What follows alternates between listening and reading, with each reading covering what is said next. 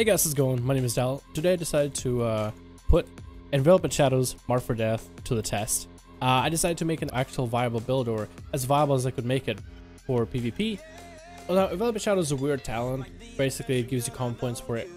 Two common points for one common point to put in after 6 seconds. So every common point increases duration by 6 seconds. So 5 common points is 30 seconds, so that's 10 common points back. I'm rolling with Mark for Death so I can get Mark for Death Envelopment Shadows in the opener. And I'm going for like this bursty build. I'm going with Cold Blood for help for burst, Phantom Assassin so I can have Shadow Dance for a little longer. Because Thieves Bargain is a little busted, I don't know if it functions or not. I'm going for Night Stalker for the damage increase through my Shadow Dance. So the idea is to get the comp points generating and try to see how many Shadow Dance builds that we can do. Like you Shadow Dance and then you kind of burst at your enemy, see just how much damage you can pull off. So that's basically the build. So you're supposed to get Mark for Death Envelopment Shadows early on. So then you start generating common points, and the idea is to kind of like generate a few common points and then attack your opponent out of nowhere and just destroy them. So for example, this guy. That didn't quite work. But just deal as much damage to them as possible in a short moment and kind of just like reset. And that's basically what this build is all about. It's just a bunch of resets and a bunch of just like short-term bursts. And see if it functions at all. Maybe it might be a terrible build, but this is as close to a functional build as I can make it. And that's really about all I can do, is make as close to a functional build as possible. And this alliance is just all over the place with the healers and everything. Ugh, that's so annoying to deal with. Stun him again. Burst. I have Mark for Death coming up. Burst again. Alright, so I can get a couple of Eviscerates back to back in a row, and I can make him a little bit stronger every time I'm able to throw in together a Mark for Death. Every time I'm able to combo them with Cold Blood. So I'm kind of just letting my common points build. I'm using Envelopment Shadows. I'm going to let him build back up again. I'm going to try bursting. Now I won't be able to, but that normally would be an interesting way of going about it. I'm going to generate a few common points. I'm going to wait until I have 3. Stun. Here we go. Burst. Just as much damage as possible. Stun again. Burst. Now the damage numbers weren't all that high, but I guess they were a little bit higher when you're able to combo everything together. So I'm going to still play this out, see if this is possible. This is of course the weirdest way and the most, I guess, obnoxious way. The most, like you don't have to go through all these leaps and bounds just to deal decent damage and subtlety. But I'm just trying to do this more for a gimmick more than anything. Okay, I have some combo points coming up. I can get a third one up. Stun, rainbow. Okay, let's go. Stun again. Bam. Eviscerate. Oh, eviscerates. All the eviscerates. Please. Oh no. This is not good anymore. Okay, I need Envelopment Shadows back. I'm gonna use Envelopment Shadows, get my common points back to full. We're just gonna kind of chill with this guy. Put another Nightblade on him. We got a setup coming in for our Horde boys. Gonna stun. Deal as much damage as possible. Burst. Ah, here we go. That was probably the worst way of going about this in terms of burst on its own, but I guess it works out to a certain extent when I'm able to get a couple of Eviscerates back to back. Oh lord, everybody's playing Fury these days. Are you kidding me? Everybody's Fury now. The healing potential of Fury is ridiculous, so I can't blame him. Sap, if you can sap you. Oh, sap. Nice. Okay, got a stun ready, coming up. Got a stun, double stun. Oh. Double stun, back to back. Oh my goodness, I got him to half health and it was kind of exciting for a little bit. Cool, now he got all these cooldowns back up. So I can't really do much. Just gonna build up for another Envelopment Shadows. Oh, rogue. Eesh. Eesh, my friend. Eesh. Sheep. Okay, whoa. What are we doing right now? Oh, we got so many healers here. Okay, I can line up for another one, dude. I can line up for another one. 100% easy. You guys ready? Here it comes. Here it comes. I think I'm gonna open up with. Actually, I'm gonna wait for a bit. Okay. This is it. Okay, ready? Are you guys ready? This is gonna be the most burst I've ever done in a long while. Stun. Shadow Strike. Ah, dang it, monks, dude. I actually had some going there too. That's the worst part. I actually had some bursts happening for a bit. Stun again. Oh, double Eviscerates, dude. Double Eviscerates kind of feel cool. Put another Nightblade on the guy.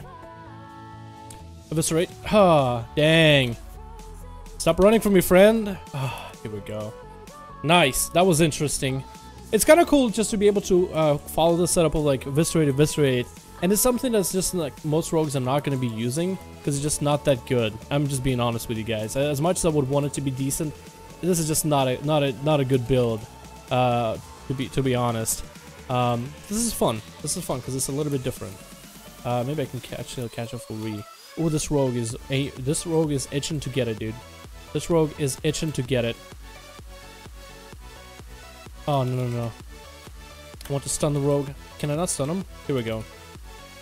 Ooh, was that 700k? I'm sorry? Hello? Was that a 700k eviscerate? Oh, wait, no it wasn't. What was that? Eviscerate, 300k. 77, never mind. I guess it was a Shadow Strike. I just got confused. I got bamboozled by my own abilities, dude. Uh-oh. Man, when Mistweaver monks are so peely, they're just like almost, you can't even tell if you're going against a Woundwalker these days. Fury Warriors and Mistweavers, dude. That's the bane of my existence these days. Yeah, get up here, rogue. You want to be up here, my man. Trust me. Yes, no, monk. Don't you dare come up here. It's just between me and the rogue.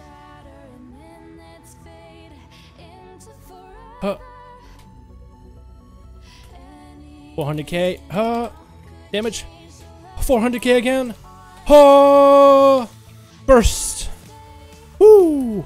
Okay, I did have Berserk though, so I can't really say that was amazing. Can't really say that was all me, pure damage. No extra, no shenanigans. But it was a lot of fun though. I will tell you that right now. Alright, we got these noobs hanging out here. Double. Oh, that double though. Oh, that was so cool. That felt cool, man. Oh my goodness. While I'm berserking for a bit, I'm gonna take advantage of it fully. Okay, I need to use it into Enveloping Shadows. Every time I have too many common points that I can't really do anything, I just throw into Enveloping Shadows so I never waste them. Uh-oh, no. Come back here. Oh, if I can get Shadow Strike in there, dude. If I also want to open up with a cheap shot instead. I also want to open up with a cheap shot because this is so much damage right now. So much potential damage.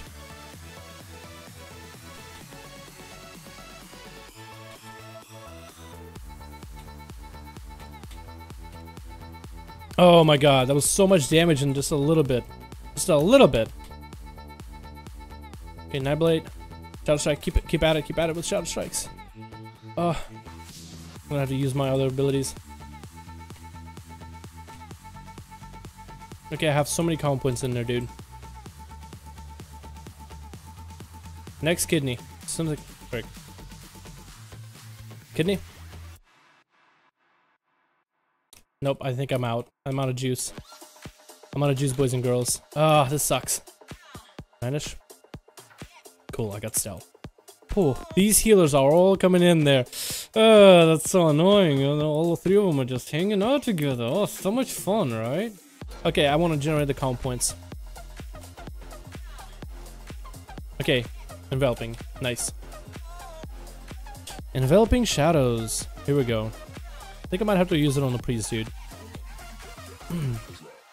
Crap. I messed up. Oh my, what the fuck? Holy shit, that's an upgrade. Are you kidding me? That's an actual upgrade. Alright, so this build was actually a lot of fun. It's not a best build I've ever had. It's just a back-to-back eviscerate kind of build. And it's kind of cool because you can like set up like micro bursts once a blue moon. Man, okay, so I was trying to find ways to like Enveloping Shadows is such a bad talent. How can you use it for PvP? And I guess it's one of those ways where you can kind of like generate comm points ahead of time, but then you have to kind of play around. I got the hiccups right now. With Mark for Death. I can't believe I got an upgrade. That is bananas. Are you kidding me? Haste Versatility, like I'll take it, dude. I have Haste Mastery. Haste Versatility is amazing for an outlaw. Double the reverse. And Socket. Oh, hold on. Am I 880 right now? Before I finish that off, actually, let me just go start running to the Chasmog vendor. But with the way I decided to roll with this build, and the way I wanted to do is, for a while I wanted to do some kind of reverse build where Subtlety doesn't use Shadow Dance is like, oh, okay, here's my buff where I can teleport all over the place, and my abilities, you know, I get more energy and that whole sustain damage. I wanted to do something more bursty where you kind of like clutch, you pop your Shadow Dance, and let's say get as much burst out as you can while you have it. So the way I wanted to do it originally is with Thieves Bargain, but I'm convinced that Thieves Bargain does not work for PvP. It does not adjust your tooltip at all for the 20% damage increase. So I think Thieves Bargain does not give a 20% damage increase at all. That or it's bugged. But I feel like it doesn't give me a damage increase. So I decided to go with what works, and I know Night Stalker works because it gives me 12%. A 20% would have been better, but I'll take 12%, honestly, because I know that one works. So I go with Phantom Assassin, so I get a little bit longer duration for dance. I am going with Enveloped Shadows, so my cheap shots and Shadow Strikes are going to generate less common points. But because I'm going Mark for Death, Enveloped Shadows, I'm starting to like open up with 5, and I'm generating common points already. So as soon as I get 3 common points, I can pop Cold Blood, and I can go just ham on somebody. I can cheap shot them with Cold Blood damage, Eviscerate, then go into Shadow Strike, I'll get an extra common point, cheap shot, Eviscerate, Shadow Strike, cheap shot, extra common point, Eviscerate maybe. It's just like do as much damage as possible during a short window that I have. And that's kind of a fun playstyle, honestly. I don't know if this is something I'll continue playing in the future, but this is definitely a very fun playstyle. So that's something for you guys to try out. It's Night Stalker. It's like for rogues that want like this kind of bursty build, right? It's a lot of preparation, and you have to adjust with playing Enveloped Shadows, but Mark for Death is kind of the carry of the whole of the build, I guess. Now let's see if I actually have 880 item level.